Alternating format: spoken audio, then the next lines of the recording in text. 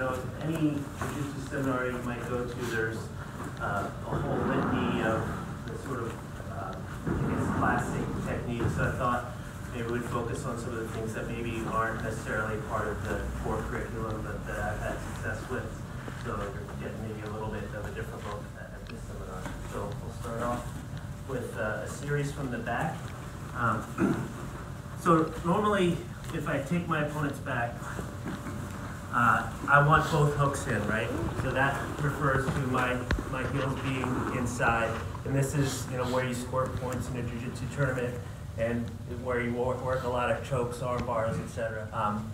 I've been playing with just one hook in. So, and the reason why I like this is I can still get really good control of my opponent's hips, but my feet are hidden from me. Because one of the ways Hardy will get out if I have both hooks in is to attack my feet, right? Either get a foot lock there, he can get a foot lock there, or he can step on my foot, start clearing out and getting away. And by using just one hook, but burying it and keeping a figure four, I really limit how he can start to escape, and I still have good control of his hips. The caveat here is I can't let Hardy get to the other side. Right? If he starts to go, if he gets to this side, he's out. So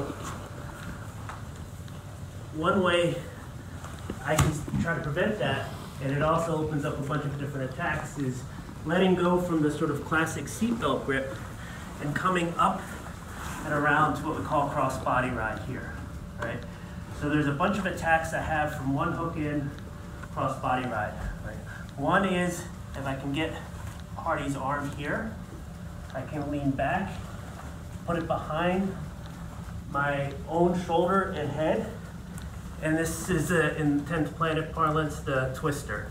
Right? So I've got control of his upper body with my arm, control of his lower body with my legs, and I come under his head towards the top and pull it towards me, and it's kind of a nasty spine lock. Second option, I'm going to reach and grab behind Hardy's knee here. I'm going to fall back. Right? And this is a hip / groin lock, which is called the banana split. Come get my good stuff, Mr. Britt. Right, so to finish here, I'm going to plant my foot on the ground. Right? I want to be behind his knee, and I'm pulling his other foot towards me. And if I need to, I'm going to fire my hips up to get the uncomfortable stretch. So even if someone can do a full split, by pulling down and engaging my hips, you can kind of make them go past split to the point where you're going to get attacked. Third option is grabbing the leg that my foot is behind up at the toe and pulling down, right? So this is going to sort of attack his knee joint. So pulling here and stretching out, it's called a vaporizer, and it's really quite uncomfortable. If you're going for this, always reach for with your outside arm first, and if you need to bring in your other arm, go elbow deep, because if I just grab here, Hardy can grab my hand, and now I'm at an arm bar. And then the fourth option, and you don't have to do these all, but just giving you your money's worth, is a lot of times, because Hardy knows I want to attack his legs, he's going to sit up on me here, right? And if you hang your arm out here, a lot of times your opponent's going to grab it. I grab it, and I'm just going to rotate him this way. And again, I stop right here, face down. My other hand can come.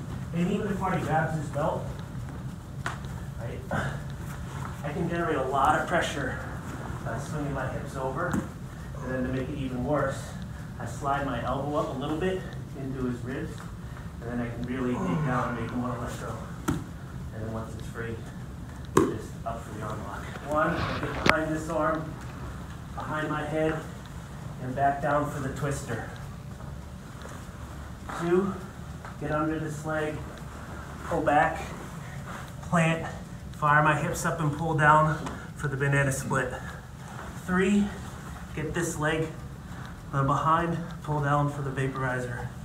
And four, grab, roll for the schoolyard bully. A rule with, if you're in your opponent's guard, you don't want to put your hands on the mat. And here's one of the reasons why. There's a sequence of techniques I can use to attack my opponent if their hands are on the mat. So I'm going to go over the sequence really quickly and then show the addition that is a little less common from here.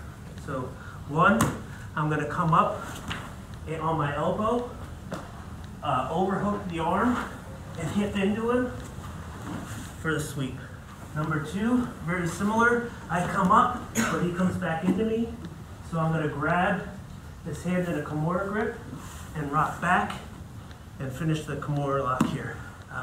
Third is I come up and my opponent's driving into me a little bit, so I'm going to sit back and wrap up the guillotine and finish here.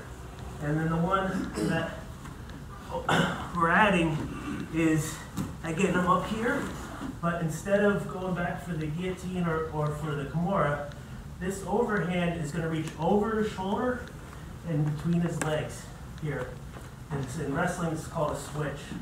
So from here, I'm going to put a lot of pressure on Hardy's shoulder by scooting my hips way out in this way. Right? And I'm going to keep turning, and I end up on Hardy's back. A lot of times I'll hit this as a counter to a pass. So if Hardy wraps up both my legs, right, and he starts to pass, right, so I'd start passing this way. Right? Again, my hand's going over behind his shoulder, under his leg. And from here, I'm going to start sitting out again, and now taking it back. Well, the next session is going to be led by my friend John Schell from Shell Shock Jiu-Jitsu. Since we got limited time, we're just going to go ahead and turn it over to her. Thanks, Hardy. What I'm going to start off with is just a mount position and doing some attacks from the mount position. Alright, so here in the mount position, if this guy knows anything about this position, he's going to be guarding his neck, he's going to be guarding his arms. They're all going to be here protecting him. So what I like to do to mitigate his defenses is grab both of his hands, just shift them down, and then lay on top of him. The first thing I'm going to go for in this position is that my thumb is going to go around his neck and inside his lapel. I'm going to make a fist, and I'm going to drop my elbow down to his chest, and I'm putting a lot of pressure with my wrist on his neck. He's able to feel that here. I'm still maintaining pressure on his hands, because if I can keep his hands there, that's what I want. So now, I'm going to use my palm on the ground as counter pressure, and I'm going to bring him up, slide my arm under, and push my elbow past his shoulder to grab my elbow, and then put my head on the mat above his head. Arm lock. So I'm going to start pushing to the side here. Now, a lot of times what people decide is they're like, I don't want to get arm locked. So the best defense is to get this elbow back down. So what he's going to do is he's going to go flat to his back.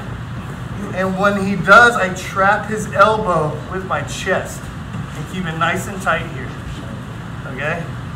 So he can't get that arm back out because my body's blocking it. Now I'm going to take this hand, move his head out of the way, grab inside of his lapel here, and I'm going to drop my elbow down and then straighten my body. Right around. Like this. He's got that. I go here. He drives his body down. I keep my body heavy on that elbow.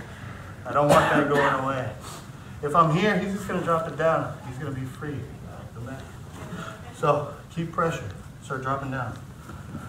All right. Once I keep pressure on that elbow, it's right in the center of my chest. Move this out of the way. I can either grab the material behind the neck or inside the lapel, the same way. Once I have a grip, I drop my elbow underneath his neck and I straighten my body. Now I start pressing.